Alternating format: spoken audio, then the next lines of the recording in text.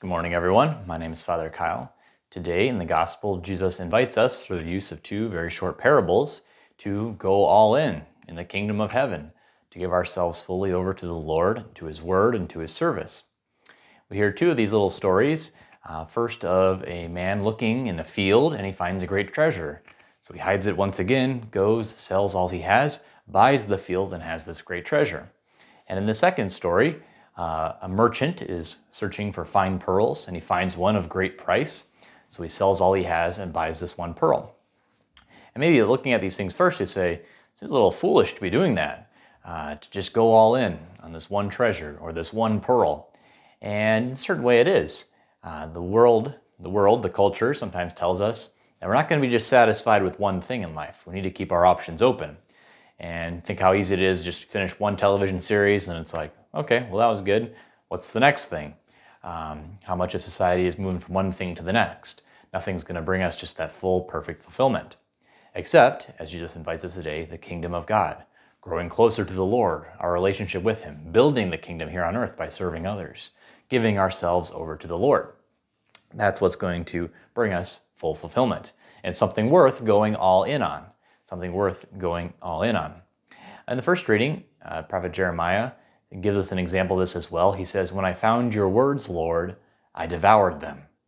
He found the words of God and said, this is something I need to go all in on. So he devoured them, drew close to the Lord through His word. And so two of these examples in the gospel of the man buying the field, the merchant buying this pearl, going all in for the Lord.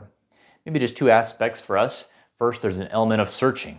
We have a searching heart, a wandering heart, and we're looking for something to give ourselves fully to. And it turns out that what this is the Lord, serving His kingdom, hearing His word, hearing His truth, growing in a relationship with God, the kingdom of heaven, as Jesus says in the gospel. So it is something worth giving ourselves fully to, but it's something we first need to search for. That man's looking out in that field for something. The merchant is looking for the pearls.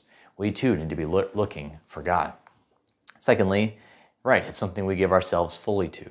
It's hard to do that in life because we want to keep our options open. We want to maybe hold back a little bit. It's hard to give ourselves deeply to something because there's so many things in the world, so many things that divide our attention. But Jesus says this is the one thing. Serving the Lord, drawing closer to Him, the kingdom of heaven is what your heart is truly looking for. And it's not a treasure that's going to be exhausted, not something that we can use up or move on from. It's a profound treasure. It's full of depth and richness, and it's ultimately going to bring us eternal life and eternal satisfaction, something that will never run dry or never run short.